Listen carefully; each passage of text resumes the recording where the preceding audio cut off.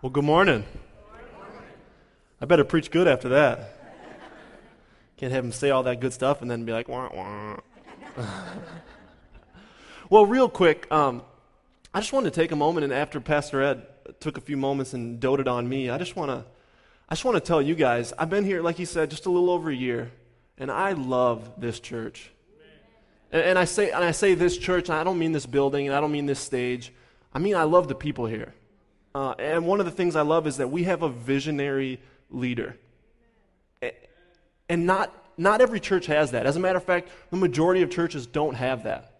And that's one of the things that in my year here, I have just learned and gleaned already so much about what it looks like to be a leader that goes to God and receives a vision from God. And that's what we have. In Pastor Ed, we have a visionary leader, someone who receives vision from God, who dreams big, and then when he gets that dream is like a bulldog and will not relent until he feels like we're going towards everything that God has for us. So real quick, can we just give our leader a hand real quick?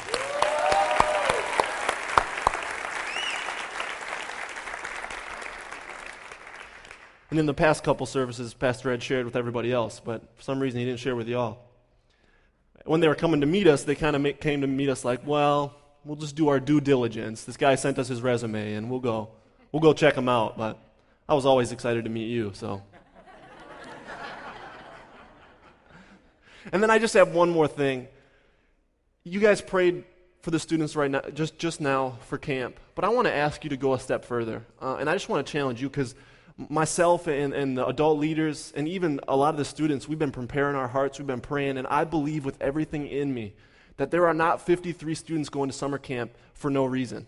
I believe that God wants to wreck these kids' lives and then build them back up in the name of Jesus. I believe that God wants to do something awesome, something supernatural, and he wants to change them forever. And so if you believe that with me, would you just join with us and would you just commit for this next week, Monday through Friday, just to pray for these students? If you're willing to say, Pastor Daniel, I'll pray, would you just raise your hand? Just pray for these students. The Bible says the prayer of the fervent, effectual prayer of a righteous man availeth much. So I believe that with your prayers on top of ours and their expectations, God's going to do miracles this week. Amen? Amen. All right, well, I'm just going to share a little personal story once again before I dive into the message on integrity. Last time I spoke here, it was December 26th, the day after Christmas. And there might have been a few of you here now that were there then. But for those of you who weren't, I'm going to kind of fill you in. The 2 days before the last time I spoke were probably the craziest days in my entire life. It started on December 24th, Christmas Eve. My wife and I went to a lovely Christmas Eve service, had a wonderful dinner, and on the way home we totaled our car. Merry Christmas. We hit a wild hog in the middle of the road. And because it was so black, it just blended in. It was like we hit a ramp. I mean, all four wheels off the ground. It was just bizarre. It was so crazy. We totaled our car, and we're like, okay, whatever. We love Christmas. My wife and I love Christmas. If I could, I would apply to be Santa's little helper. I would even if he made me have funny ears, I would do it. I love Christmas. Christmas is the bomb. We love it. So we're like, we're not going to let a stupid hog ruin our Christmas. You know what I'm saying? We're going to have fun, even if we have to walk to wherever the fun is going to be. And we did. So we walked to actually the executive pastor, Eric Strom, and his family's house, and we spent Christmas with him, and it was awesome, them and his family, and we had fun, and we got back to our condo on Christmas night, and we got another Christmas present. We were locked out of our condo. And so I'm standing there, it's like 10:30 at night, Christmas night, and I'm jiggling the doorknob. You know how you do it if you've ever locked yourself out? It's like you keep trying, just hoping. It'll open eventually, you know, if I try hard enough. If I will it to, it'll unlock. Didn't happen. So I'm jiggling, and I look over at my wife, I'm like, you know what, it's okay. She usually has a spare key in her purse. I'm like, Ashley, hey, you got the extra key? Because I lost mine, and the door's locked. She's like, my purse is inside the condo. So, anybody here ever tried to call a locksmith on Christmas night? Yeah, good luck. Once again, it didn't happen. So, I did what any red-blooded American male would do, and I broke the door down. Yeah. It was a little unnerving, though, because it broke really easily. So I was like, yeah. Well, anyway, that was the 2 days leading up to the last time I preached. And the reason I'm telling you all this is because this last week, my wife and I were out of town. We were in Minnesota visiting family over the 4th of July. And I remembered the craziness of those last 2 days. And then I kind of thought, between now and my next time preaching, there's about 1,500 miles in an airplane. So I'm like, dear God, please, if you want to teach me something or show me something, don't let it be with an airplane accident. Please don't let there be any flying hogs that we could hit. I was just praying. I mean, genuinely praying. And every time it was like turbulence, I was like, I'm not even Catholic. I did it just cause. Just to be sure, you know what I'm saying? Like, Ashley, we need to get together and pray because where 2 or more are gathered, girl. And we need to be safe on this plane. So, I'm telling you that to say, praise God, we had a completely uneventful trip. I'm here safely. We didn't hit any hogs. We didn't crash any cars. We didn't lock ourselves out of anything. So praise God. Let's give God a hand real quick. We're in the middle of our series. Actually, we're kind of coming on the tail end of our series, At the Core. Pastor Ed shared a little bit about it. And we've been going just through the 10 core values that we have as a church, that Pastor Ed has prayed through, and that we as a church, we kind of want to align ourselves and use as accountability, that these are our core values. As Living Waters Community Church, these are our core values that we're going to live and abide by. And the one that I'm going to be speaking and sharing with you on this week is integrity, the core value of integrity. But before we dive in, can we just take a moment and just have a moment of prayer? God, I come to you right now in Jesus' name, and I ask that you would just bless our gathering this morning. God, I pray that this message wouldn't simply be my words or my thoughts, but it would be your words and your thoughts through me, God. Holy Spirit, I pray that you would do as only you can and use this message to speak to every individual heart here today exactly what they need to hear. And God, I also just pray that the meditation of my heart and the words of my mouth would be pleasing to you. God, would you help me to deliver this message in a way that accurately represents your heart? And I just pray for the hearers. I pray for everyone here, God, that their hearts would be ready and open and willing to receive what you have for them. God, I pray that we would be changed by your word this morning. In Jesus' name, amen. Amen. Well, as we start talking about integrity, I just want to share with you guys kind of our church scripture when it comes to integrity. We've kind of decided that we have a church scripture, and it's Proverbs chapter 10, verse 9. And it says this: whoever walks in integrity walks securely, but whoever takes crooked paths, and that phrase there, crooked paths, can mean perverts their way, or whoever compromises their integrity, whoever does that will be found out. Anybody in here ever been found out? I heard some groans. That's a telltale sign. You've been found out before. Well, when I read this verse, I automatically flash back to second grade and a time that I was found out. It was in second grade. I was in Mrs. Henderson's class. And as elementary school age kids can do, we got a little bit bored. And so we did something I'm sure none of you spiritual people have ever done before. We started passing notes. And as passing notes usually goes, the content of those notes was slightly inappropriate and probably offensive, as much so as it could be from second graders. So a few of my classmates and I were passing notes all day long. We kind of have this whole game going, we're secretly under the desk, like we're walking by each other like a baton, like, here, pass it, and we're like thinking we're slicker than snot, like we got this. We're passing notes all day. It's kind of fun, making fun of the teacher, writing little whatever. Stuff that you don't want anyone to see if they're not in the little note-writing crew. And so, towards the end of the day, there was one note-passing exchange that got a little bit bobbled. It was almost like if you've seen a baton race, when they hand the baton in and they kind of bobble it and whatever. So it kind of drew a little bit more attention to us than I was hoping for. So I'm going to grab the note, and it kind of got bobbled, whatever. And then I stuffed it in my pocket, and I'm like, nobody saw. Nobody saw. Don't worry, Daniel. Nobody saw. You're okay. Nobody noticed. And so I didn't know what to do, so I had to pretend like I was standing up for a reason. So I go to the pencil sharpener, right? Because that was the go-to, obviously, the old school pencil sharpener. And I'm like, hoping the sound of the pencil sharpener will cover up my chattering teeth, because I just knew somebody noticed we're passing notes. And then it happened. I hear, Daniel Young. I'm like, this Daniel Young or this one? I'm just hoping. No, it's me. Daniel Young, what is in your pocket? I'm like, lint? What besides lint? You know how teachers would get. I said, I got a note. Just bring that note right here. She started reading it, and obviously it was something we didn't want her to read, so we got in a whole lot of trouble. But take yourself, if you could just empathize with me, with second grade Daniel.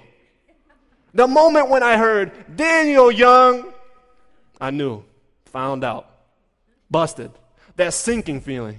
And maybe it's been a while for some of you since you've been in second grade, so let me put this analogy out there. It's that feeling when all of a sudden you see red and blue flashing lights in your rearview mirror, and you look at the speedometer, and you're 15 miles per hour over. Found out. It's that sinking, feeling. Busted. Nobody likes that feeling. Nobody enjoys it at all. And those are kind of funny examples, but the fact of the matter is, and the truth is, being found out can actually be not funny at all. It can be completely devastating. It can be completely world-shattering. And when I think of examples of a really, really serious stories of people being found out, I think of some prominent Christian leaders in the past couple decades who have been found out. I think specifically of a guy named Ted Haggard, who was the pastor of New Life Church in Colorado Springs. 15,000 plus people. He's one of the most prominent leaders in the evangelical Christian circles.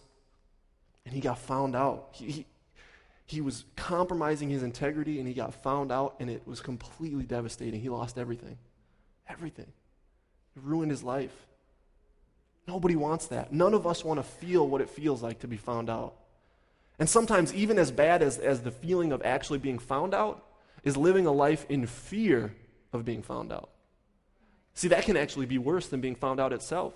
See, I know in my own life, and I've known a bunch of people who being found out actually was kind of a relief. Because you no longer had to hide, you no longer had to cover up, you no longer had to scheme and worry. It was almost like, everything's out in the open. It can be just as miserable worrying about being found out. And nobody wants that. Nobody wants to experience that. But see, what I absolutely love about this verse in Proverbs is look what it says with me real quick.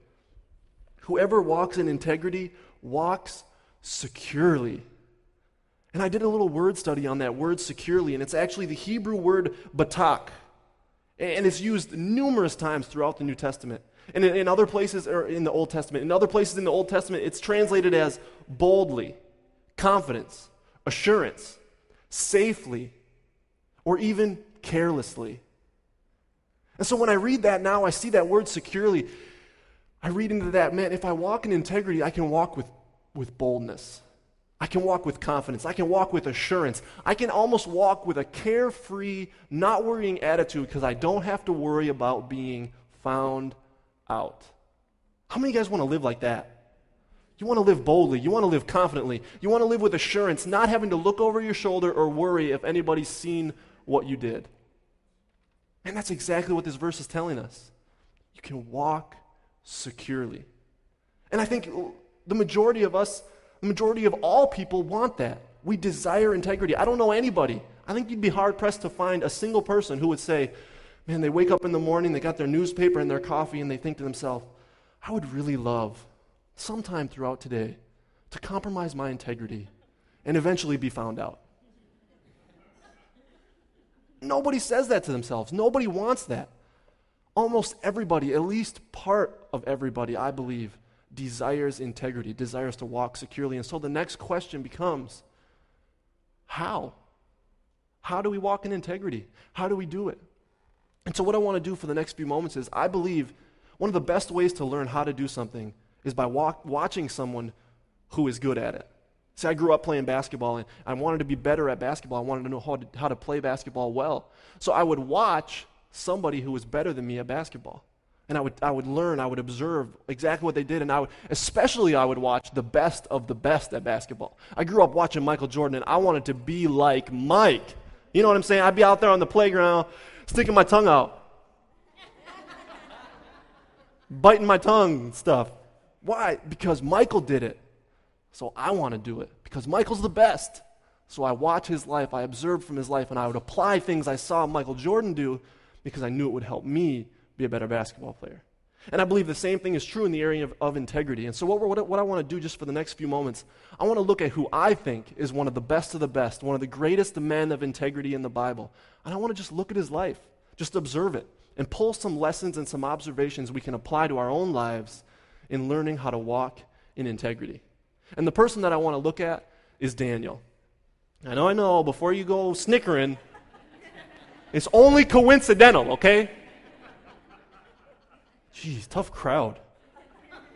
It's only coincidental. So we're just going to look at the biblical character of Daniel. And what I want to do specifically is I want to look at two stories in particular that jump out to me as two major moments of integrity. So if you're taking notes, just write that down. Two major moments of integrity. And from these two stories, we're going to pull 4 observations or 4 lessons on how to walk in integrity and that we can learn from Daniel and how to walk in integrity ourselves. And the first story that I want to point out to you guys is in Daniel chapter 1. And I'm not going to go through it verse by verse because these are pretty familiar stories. In Daniel chapter 1, we see that Judah, or the kingdom of Israel at the time, was kind of split in two. And Judah was actually conquered. They were captured, taken over completely by Babylon, whose king at the time was a guy by the name of Nebuchadnezzar. Raise your hand, you ever heard of good old Nebi? Nebuchadnezzar, hey, he's a famous guy. So Nebuchadnezzar takes him over and he wants the most handsome, the most intelligent, the most capable men in all of Judah, from the noble family. He wants to bring them all in, and he wants them to work for him. He's going to train these guys. He wants to teach them the language and the literature of Babylon. He's going to give them a daily portion of food from his very own table, and for 3 years he wants to train them and then bring them into his personal service. And so Daniel and a bunch of his friends who were renamed upon being captured, they were renamed Shadrach, Meshach, and Abednego. These guys were part of that group. They were part of those guys who were commissioned to be in the king's service. And at first glance, when you first read it, you think, man, that's a pretty sweet deal. These guys got themselves into a pretty good situation. Because most people, when they were taken over and taken captive, they were either killed on the spot or they were forced into hard slave labor. But these guys, they kind of had it plush. They kind of had it made in the shade with a glass of lemonade. You know what I mean? Living in the palace, eating the king's food. They got to learn a bunch of cool languages. Everyone probably looked at them and was like, oh man, I want that job, out in the field working. And these guys, it looked like they had it awesome. But if you know the story, you know that there was a problem. See, Daniel was a devout Jew. He was a faithful man of God. And that being the case, he knew the Torah, the law of Moses, like the back of his hand. He knew it in and out. And he knew that in the law of Moses, there were very strict rules about what they could and could not eat as the people of God. And so when the portion from the king's table was brought to him, he immediately knew this food is on the don't eat list. And he was immediately faced with a decision to eat the food and willfully, knowingly disobey God. He could eat the food and knowingly compromise his integrity, or he could do the opposite. He could stand strong. He could be a man of integrity and refuse the food. And if you know the story, once again, you know the Bible says that Daniel refused to defile himself. He refused it. He wouldn't eat it. And the guard who was in charge of them, this made that guard a little bit nervous because he's like, if you don't eat this food, you're going to lose weight, you're going to look sick, then I'm going to get in trouble. Can we talk about this? Daniel said, okay, I'll make you a deal. For the next 10 days, give me and my friends vegetables and water, and that's it. And then compare us after 10 days to the rest of these guys. The guard said, all right. So sure enough, 10 days later, Daniel and his friends looked stronger, they looked more healthy, they looked more alert. They looked better than all the rest of the guys. So the guard actually took away the king's food from the rest of the guys and said, you all get veggies and water. And I can hear the collective groan. Oh, man, no more dessert. Veggies and water. And then the story goes on to say that God gave Daniel and his friends understanding and knowledge. He gave Daniel understanding, especially to know dreams and interpretations of dreams and visions. And then when they were done with their 3 years of training, these guys were actually compared to the rest of the guys in their same school, you could say, and they were found to be 10 times better in every area than the best, even the best magicians and enchanters in the whole kingdom. And what a story about integrity. What a story, what a powerful, how easy would it have been for Daniel just to eat a little bit of the food, just to do what everybody else was doing and just take some food. But he said no, he refused it. And the second story, I just want to quickly recap for you. Fast forward 5 chapters in the book of Daniel, and we actually have a new king. It's not good old Nebi anymore. It's a king by the name of Darius. And we see that Daniel is still highly favored by this new king Darius because he was still a man of integrity. So in this new king Darius, he's kind of making a decision. He's going to change his governmental structure a little bit. And he sets up what the Bible calls 120 satraps with 3 administrators over them. And Daniel was one of these 3 guys. So that means he was one of the top 4 most powerful men in the kingdom. But he even distinguished himself above that. And the king decided to put Daniel over the entire kingdom because he was a man of integrity. And this did not make the satraps and other administrators very happy. They had a little bit of a jealousy issue. And so they decided to get together and they wanted to trip Daniel up. They wanted to catch him doing something shady. But they couldn't. They couldn't find anything wrong with him because he was a man of integrity, day in and day out, constant integrity. So they knew the only way we're going to catch Daniel doing something is if it has to do with his God, because he's so faithful to his God. So they went to the king. They did a little kissing up, a little flattery. They said, "Oh king, live forever." We have an idea for you. We think that you should make a decree. You should make a new law. And not just any law, king. You should make it the kind of law that can't be repealed, that you can't go back on. And because we think you're so awesome, the law should be that nobody's allowed to pray to any god except you. And the king thought to himself, I like it. That makes me feel good about myself. Make it a law. And we're all like, ugh, because we know the story. But then the story goes, now there's this law. 30 days, nobody can pray to anyone except King Darius. But the Bible says that Daniel goes back and he prays 3 times a day with his window open toward Jerusalem, just as he always had. He continued, and the satraps, they went and they saw him. They caught him, and they went and tattled to the king. Hey, king, this guy Daniel that you think is so awesome, yeah, he's praying and he's not praying to you, buddy. Tattletales. Nobody likes tattletales anyway. Satraps. So they tell on him, and King Darius is like, what have I done? He has this uh-oh moment, right? Like, what a dummy. Because he loves Daniel, but he knows he cannot repeal this law. So he's forced to command that Daniel is thrown into the lion's den because that was the punishment set up. And then it says, so he makes this command, and then all night long the king can't sleep. He just can't sleep. He's tossing and turning. Evidently they didn't have sleep number beds back in ancient Babylon or something.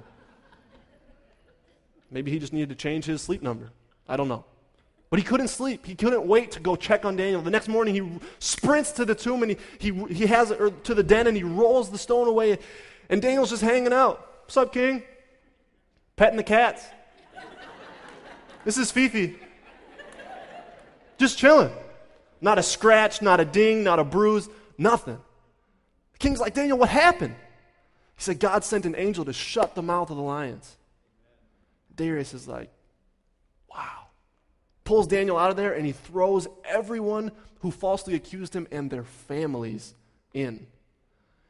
And they weren't quite as comfortable as Daniel. It didn't end so well for them. And the story ends with King Darius making a brand new decree that every nation under his control from that point on would fear and reverence the God of Daniel. What a story of integrity. Man, what a story, what powerful moments of integrity that we see in Daniel's life. And so what I want to do is I just want to pull out 4 observations that we can apply to our own lives from these stories. And the first one is this: walking in integrity seems risky, but keeps you secure. Put yourself in Daniel's shoes just for a moment. You've just been captured, you're now a prisoner, and the king is showing you favor, letting you live in his palace, letting you eat his food. I don't know about you guys, but it wouldn't be very high on my to-do list to reject food from that king. If I wanted to stay alive maybe, I wouldn't reject anything from that king, especially awesome food. Hey, you know what I'm saying? It was risky.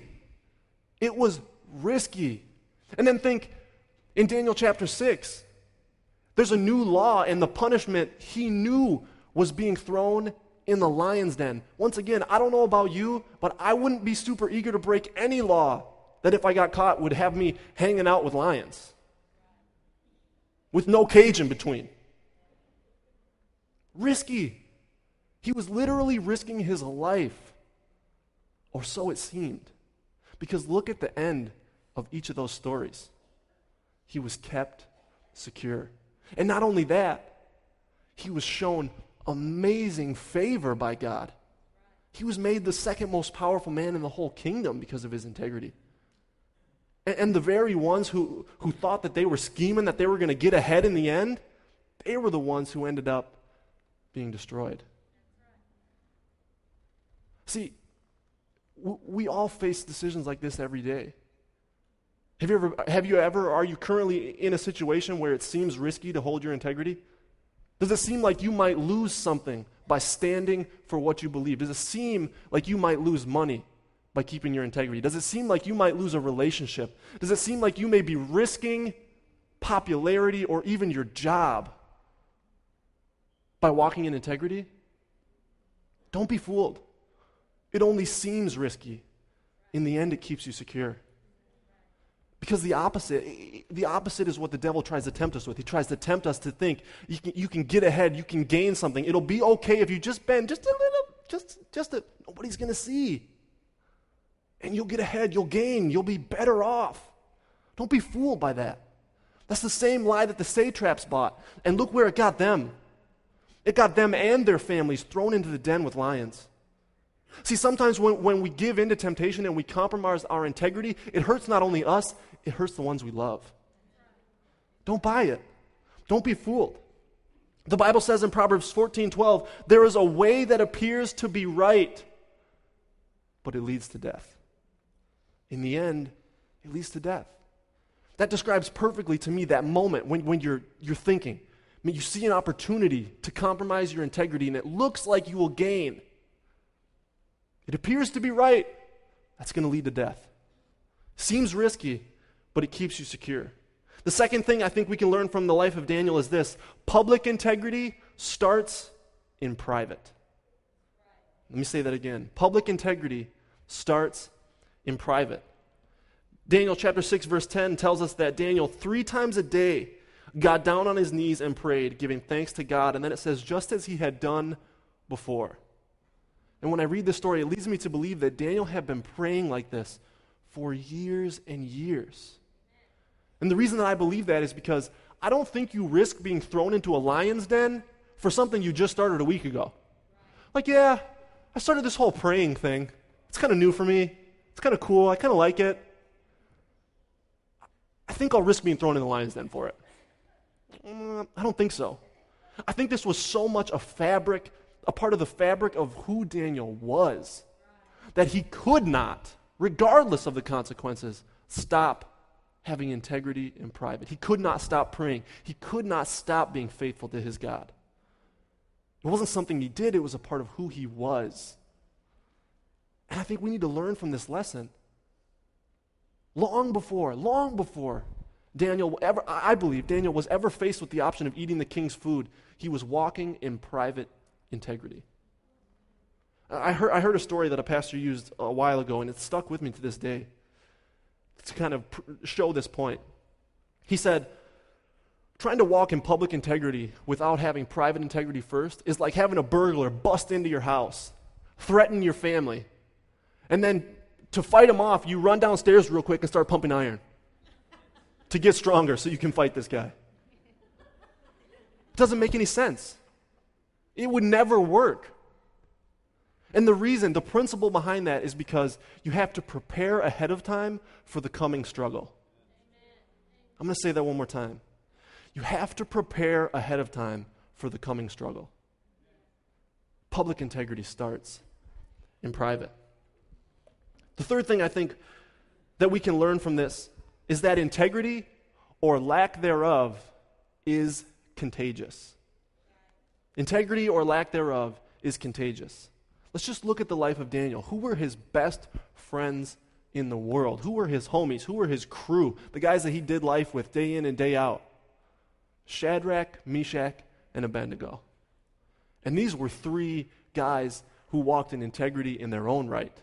These guys have their very own story in the book of Daniel in chapter 3, where they refused to compromise their integrity and they got thrown into a fiery furnace because of it.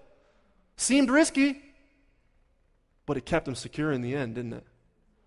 And this is who Daniel walked with, talked with, hung out with.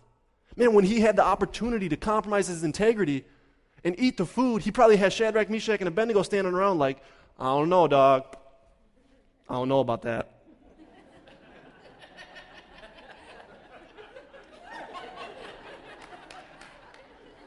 Yahweh is watching.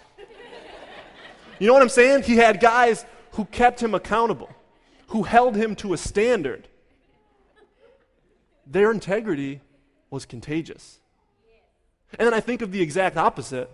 I think of the 120 satraps and the 2 administrators who were the opposite of integrity, who were the definition of crooked in their paths, who worked up some plot and some scheme to trip up a man of integrity for their own selfish gain. And I can almost picture the scene when the king announced that he was going to promote Daniel. I can picture some guy in the front like, who does he think he is? He was captured and brought here. I was born here. I deserve that position. Who is Daniel anyway? Right? And I can hear some guy in the background like, yeah, what he said. I never liked Daniel anyway. Sometimes he has bad breath. You know what I'm saying? I can hear them like talking amongst each other like, yeah, Daniel's a jerk. Yeah, he's not very nice. Yeah, I tried to give him a high five the other day and he was like, tried to pound it and it was awkward. I've never really been into Daniel, you know? And I can hear them working each other up and then getting together and being like, let's take this guy down. Let's plot on his life. Why? Because their lack of integrity was contagious. We also see in the Bible in 1 Corinthians 15:33, it says, do not be misled. Bad company corrupts good character. Who you spend time with has a profound effect on whether or not you will walk in integrity. So I just want to ask you real quick, are the people you spend time with, are the closest people in your life Shadrachs, Meshachs, and Abednegos? Or are you running around with a bunch of satraps? Because it'll affect whether or not you walk in integrity, and it'll affect whether or not you walk securely. The fourth thing I want to close with, and Aurora, you can come up now. The fourth lesson I think we can pull from the life of Daniel is this. Walking with integrity brings glory to God. Walking with integrity brings glory to God. Look with me real quick. It'll be on the screens behind me. At Daniel chapter 6, verse 25 through 27. It says, then King Darius wrote to all nations and peoples of every language in all the earth, may you prosper greatly. I issue a decree that in every part of my kingdom people must fear and reverence the God of Daniel. For he is the living God, and he endures forever. His kingdom will not be destroyed. Let me just stop here and remind you, this is a pagan king. Pagan king. His kingdom will not be destroyed. His dominion will never end. He rescues and he saves and he performs signs and wonders in the heavens and on the earth. He rescued Daniel from the power of the lions. Come on, somebody. How many of you guys want your bosses and your coworkers glorifying God like this? How many of you guys want your boss who says they're an atheist, who says that they're an agnostic, who says that they don't believe in God, saying, man, glory to God, look at the integrity in the life of this person. Whew. Walking with integrity brings glory to God, you guys. It's not easy. Seems risky. Man, but it brings glory to God. And when we look at the story of Daniel, he walked with integrity, and it gave God a chance to keep him secure, to be glorified in his life. And God was so glorified in the stories in the life of Daniel. And if you and I will just allow the life of Christ to fill us with the desire for integrity, if we'll just allow the Holy Spirit to equip us and enable us to walk in integrity, then our stories and our lives will glorify God. Will you just bow your heads with me? I just want to take a few moments, and I just want to ask you to search your heart. Are you walking in integrity? Could it be said of you that you walk in integrity and that you walk securely? Are you in a position where integrity seems risky? Are you being tempted right now to compromise your integrity because it seems like you could get ahead? Man, are you walking in private integrity, or are you expecting to do it in public without first doing it in private? Are you hanging out with people of integrity? Or are you hanging out with a bunch of satraps? And is your life going to ultimately glorify God because of the integrity you walked in? Just ask yourself those questions. And if you're here this morning and you would say, Pastor Daniel, I'm struggling. I need help to walk in integrity. I got news for you. We all do. The only way we can ever hope to walk in integrity is by simply surrendering our lives to the life of Christ and letting His integrity fill us. So if you're here and you say, I'm struggling with walking in integrity, or if you would even say, you might not feel like you're struggling, but you simply want to walk in a higher level of integrity, and you want to invite Jesus just to fill you up with His life and His integrity, would you just raise your hand and look up at me? Thank you. Thank you. Thank you. You can put your hands down. Thank you. God, right now I just come to you in the strong name of your Son, Jesus. And God, I just pray on behalf of everybody, and especially those people who just raise their hands as a sign that they desire to walk in integrity. Jesus, I pray that you would just fill us up with your life. Holy Spirit, that you would equip us, God, that you would begin to change our desires to desire integrity and to desire you above all things. God, I pray that you would give us the strength, the perseverance, and the determination to never compromise our integrity. God, help us to live lives where we don't have to worry about being found out. And in Jesus' name, I ask that you would help us all to walk securely. Amen. Amen. Let's let them know how much we appreciate